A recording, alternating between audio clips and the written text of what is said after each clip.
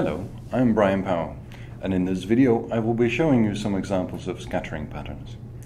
For this purpose, I have written a small program, which you will be seeing in this talk. As you may know, what we see on the detector of a small angle scattering machine is mathematically identical to observing the intensity of the Fourier Transform of the real space electron density.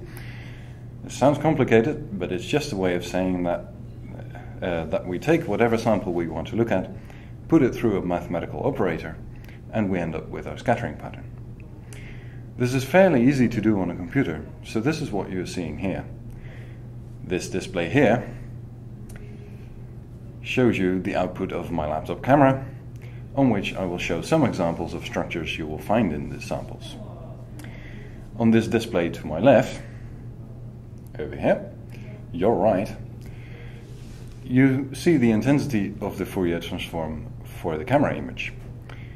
In other words, you can see what we will see on the detector of a small angle scattering machine for these samples. Starting with a simple sphere, you see that the detector shows us some repeating rings. For a smaller sphere,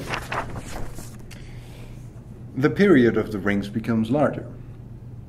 And due to Babinet's principle, the inverted image gives us exactly the same scattering pattern. Different shapes show different scattering patterns, such as cubes,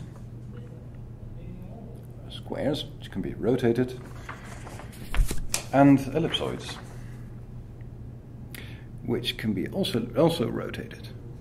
You'll see here that the oscillation frequency for the ellipsoid is highest in the long dimension and lowest along the short dimension. For dense but monodispersed systems, we still see these oscillations like this.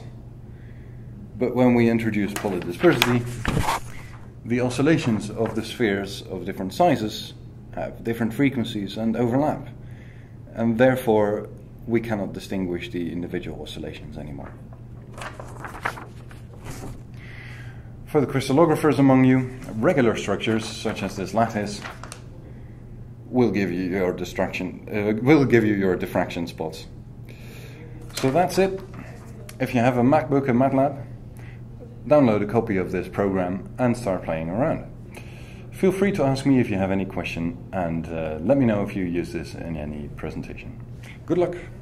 Bye-bye.